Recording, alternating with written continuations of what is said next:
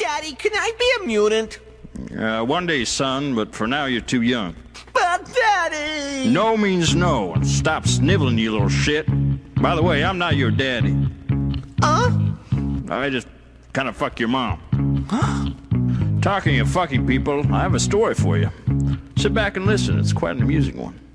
Well, I took myself to Bayou. I could not believe my eyes. The folks had been mutated, not quite dead, but not alive. Wasn't really looking for love, but they say that's when it strikes. She had that look of being dug up, but that's the type I like. Yeah, free world, man. One man's meat, yada, yada, yada. Man, she was good. Well, she came towards me, said no words, just kind of snarling. As she tried to eat my brains out, I just had to kiss you, darling. Think I kind of rushed it, though, cause as her lips had touched my mouth, her gums broke free from her face, thought it rude to spit them out.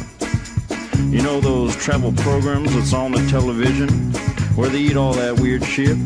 Yeah, she tasted like chicken. Didn't want to make a scene as her mouth was in mine, so I chewed around and swallowed it down, went in for a second time. Now I like to love the hard way, the rough and then the tumble, but she was something else, man. I was being strangled. Once again misread the signs, thought go to second base. As her top came off, her tits went pop, got pus all in my face. Yeah, tasted like chicken, chunky pussy chicken.